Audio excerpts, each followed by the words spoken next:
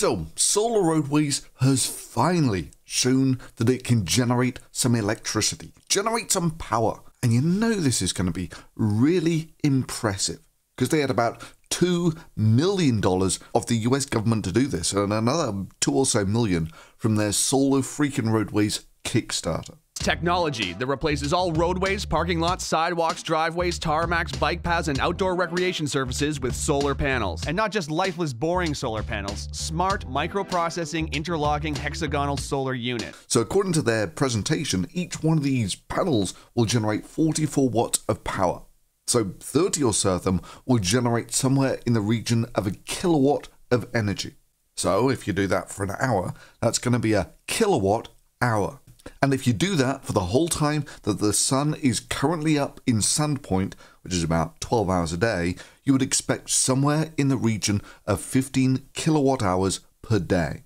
Which means this patio-sized paved area, which according to Sandpoint, Idaho's budget was in there for almost $500,000, doesn't even produce enough electricity for an average American household, with a typical American household consuming about 1,000 kilowatt hours per month, so about 30 kilowatt hours per day.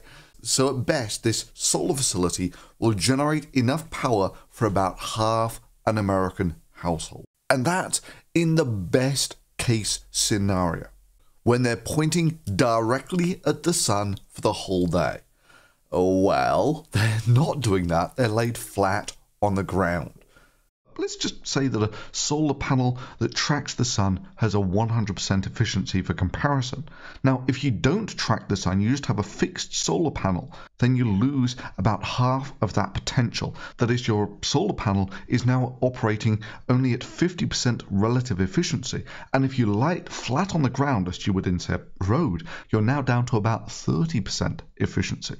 By the simple act of geometrically laying these panels down flat on the ground, you are throwing away about 60%, 2/3 of their potential power generating capability.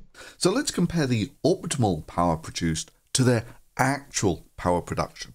So it turns out there's this website that allows you to see the power generation of various solar facilities in America. So you can actually go to Sandpoint, Idaho, and you click on it, and you find Solar Roadways. There it is, Solar Roadways. And you can see what its power generation is from day to day.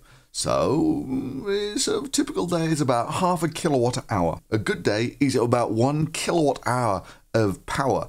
And on a bad day, it's about 1/3 of that. So, given that 15 kilowatt hours per day would have been optimal, and their best day is about 1 kilowatt hour, they're running at about 7% efficiency on a good day.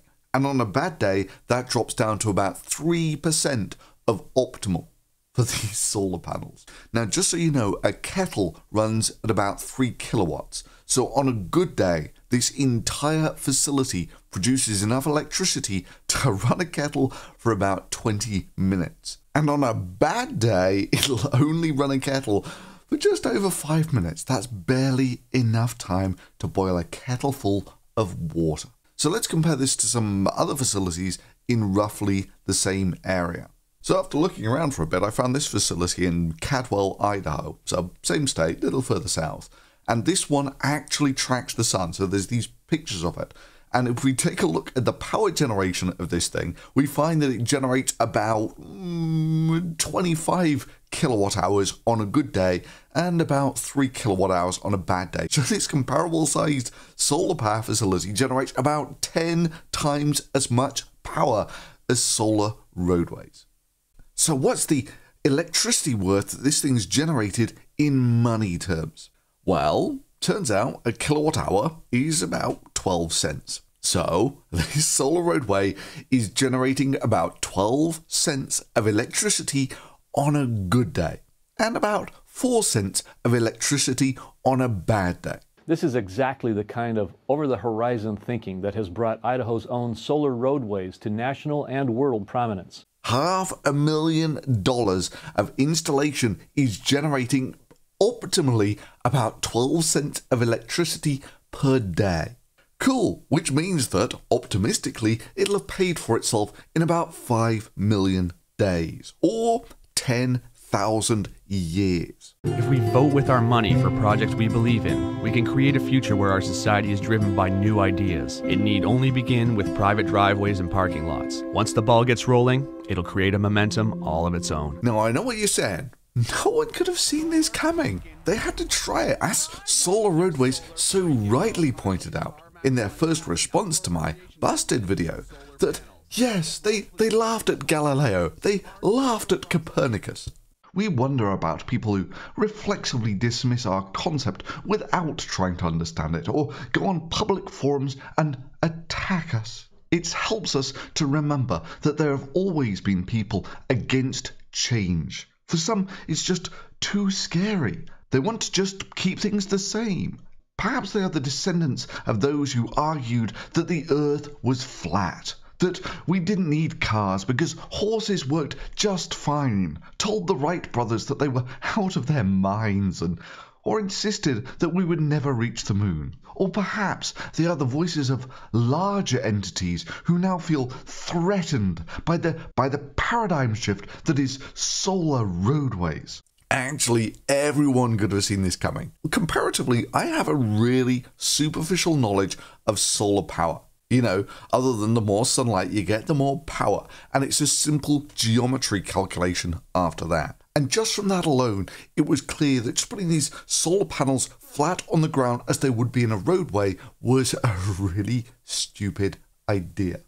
Then another guy, Dave from EEVblogs, who actually does have his own solar panels. Hi, back in 2013, June to be precise, I had this solar array installed, 3 kilowatt solar power system on my home roof here. And a very practical understanding of electronics, did his own independent calculations and came to exactly the same conclusion. We'd also both independently run the numbers on the price of the electricity to run the LEDs to light up this road alone, and showed that it would cost much more energy to light the road like this than the road could ever generate. And that's ignoring all the other crazy stuff they claimed for their solar roadways. Has anyone seen this video for Solar freaking Roadways? Yeah! I have seen the future, and it is Solar freaking Roadways. Panels in our streets with sensors that can know if someone's crossing the street ahead of you with lights, so it lights up, it says careful, there's an animal, there's a kid, there's a pedestrian. Parking lots that can change their lines. Heaters in them, so you never have to worry about snowplows anymore. Want to save this planet and make it sustainable for your kids and all future generations of life who can look back and say, hey, at least they invented solar freaking roadways? Please follow the link to Indiegogo.com. Meet Scott and Julie Broussard, check out their work, and get informed. This isn't just donating, it's an investment in a real future. Let's do this. So yeah, now we have some hard numbers for how long their solar panels will have to work to give the return on investment.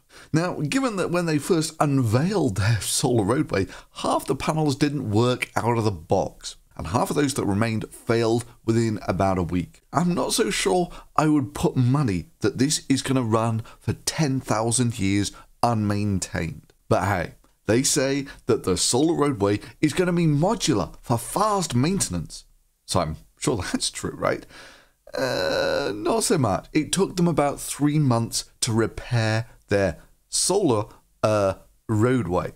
So they had some huge failure rate without a single vehicle ever driving on it. An interesting roadway to be certain. But whatever, they repaired it within 3 months. And then, after they got it working again, it partially failed within about a week or so, then caught fire.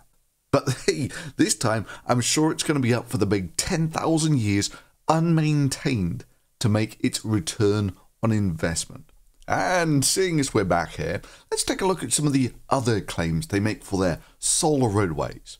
That it, like concrete and asphalt roads, provides a flat place to walk and drive. Actually, no, solar roadways doesn't provide a flat place to walk and drive. You know, workmanship counts. It provides parking. Actually, no it doesn't. No car has ever driven on this road or parked on it for that matter. And it's a good thing too, because if your solar roadway is only generating 1 kilowatt hour per day and you park a car on it, it'll block out the sun, meaning that it won't even generate a kilowatt hour per day. And then they go on to other things, like it generates energy, unless of course you're parked on it, or it's intelligent. Not really. LED lights for lines and signage. Again, not so much. I mean, even from their blog, you can only just about see these lines from closer on a really cloudy, rainy day. You take a look at, say, I don't know, a more oblique angle, as you would get, say, for instance, in driving. This one is from Google Earth, where you can actually get the street view. As you can see, no, the LEDs are not visible. Will be laid down here so the public can watch how they light up to create lines for roads, parking lots, and more. Or you can just take this one. This is the most recent version of their solar roadway, and even from a very favourable high viewing angle, you can't tell whether the LEDs are on or not when it's sunny. Remains snow and ice free. Well, actually, that's kind of true. Turns out that they put so much power into the LEDs that they actually melt the snow. Naturally, that means they consume much more power than they ever generate, meaning they'll never provide a return on investment. But they can offset that by saying, yeah, but we don't need paint. That's a big saving, you know. Look, let's just say the city of Sandpoint decided that we're going to get a 1.5 kilowatt solar installation, but rather than actually laying those panels flat on the ground under a dirty roadway, they actually put them on, say, the roof of the toilet or something. So they would spend about $4,000 for an off-the-shelf solar installation like this. Now, it's 1.5 kilowatts when it's pointing directly at the sun. Realistically, on average, you're only probably going to get about half of that, and that's only going to be while the sun's up. So you're going to get about 3/4 watt hours per hour for 10 hours. An average day, you're going to be looking at something like 7.5 kilowatt hours of energy generated, which is about $1 worth of electricity. I'd buy that for $1. So at $1 a day, it'll generate about $350 of electricity per year, which means that in about 10 years, it'll have generated about $4,000 worth of electricity, which is just about where you get your return for investment. So what they've done is they've taken that exact same acreage of solar array, then they've laid it flat on the ground where it'll generate a fraction of the energy. And then they put a load of LEDs in there that will actually consume more than $1 of electricity per day, and put it in an unreliable housing where it'll be subject to all sorts of stresses and strains that you just won't get with a rooftop solar installation. And if it takes 10 years to get your money back with just a solar installation on the roof, how long do you think it's going to take this facility to get its return on investment, given that it consumes more energy than it produces? Okay, so let's take their own numbers here. Hi, we're Scott and Julie Broussard, inventors of Solar Roadways. How much does this cost? It's going to cost a lot right now. We're still in prototyping stages. Yep. How much a foot? A square foot right now for pilot projects, we're charging just under $500, but that includes the panels, the power supplies, the microinverters, cabling, and installation. Cool, so they say that 1 square foot of solar roadway will cost about $500. So that means this patch of solar roadway here is about 150 square feet, which means that this, according to these numbers, was about $75,000. In the meanwhile, a solar installation that costs 20 times less than this would generate almost 10 times as much power. That is, solar roadways are about 200 times as expensive as regular solar power. Or looked at another way, the installation on the left has to work for about 10 years to provide its return on investment. The one on the right has to work for about 2,000 years without maintenance to make its return on investment. And that's ignoring the fact that these solar roadways will actually consume more energy than they produce. Talked to Walmart Corporation a few years back, and I talked to their guy who's in charge of North American Power down in Arkansas. So he said the typical superstore is 200,000 square feet, and the parking lot's about 4 times that. So I crunched some numbers for how much power would a 800,000 square foot parking lot produce. I forget the numbers now, but I called him back, and he says that's like 10 times more power than we use. And let me tell you how this conversation proceeded after that. And he said, oh, that's fantastic. It'll generate about 5 times as much energy as we use. How much will it cost? And then you looked at the numbers again, and it's about 1 million square feet at $500 per square foot. So that's $500 million, $500 million just to pave a single Walmart car park. And then some random guy might have just poked his head around the door and said, what, $500 million? Well, with a little bit extra, you could actually send a mission to Pluto. Yep, the New Horizons probe to Pluto only cost about $700 million. Call me crazy, but I think this might be one of the reasons why the guy from Walmart never called back. Imagine if the pavement you drive on would never ice over, didn't have potholes, the lines light up on their own, and the pavement would generate electricity. A small company from Idaho named Solar Roadways is making an impression on MoDOT. And they, Federal Highway, as well as Solar Roadways, are ready to deploy. And we are the DOT that are working with Federal Highway and Solar Roadways with some Federal Highway research dollars to begin that first public deployment of their technology by a state DOT.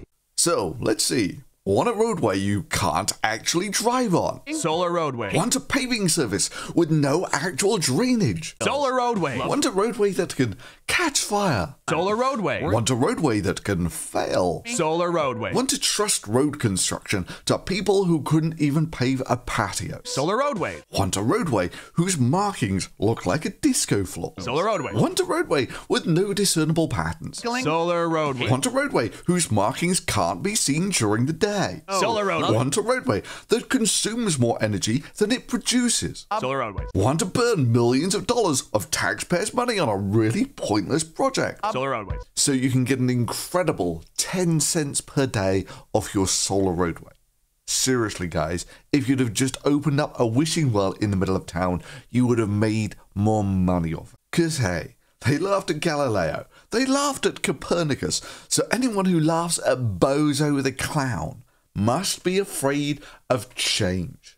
Yeah, I mean, I took so much flack when I first put up the Solar Roadways video about how I just needed to give them a chance.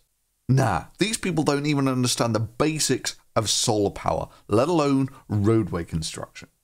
They just made a gazillion unfounded promises and got $2 million for it. The sad thing is that solar is actually quite good in the right venue.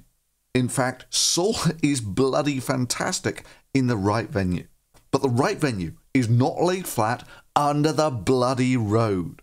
And if you want to support scientifically literate media like this, you can do it directly through Patreon. And I'd be very grateful to have your support.